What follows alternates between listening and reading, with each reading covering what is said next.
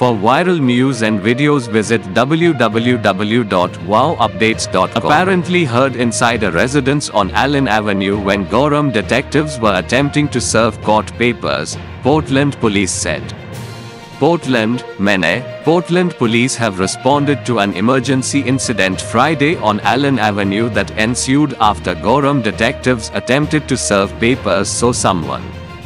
The area has been closed off to travel, and police urge people to seek alternate routes.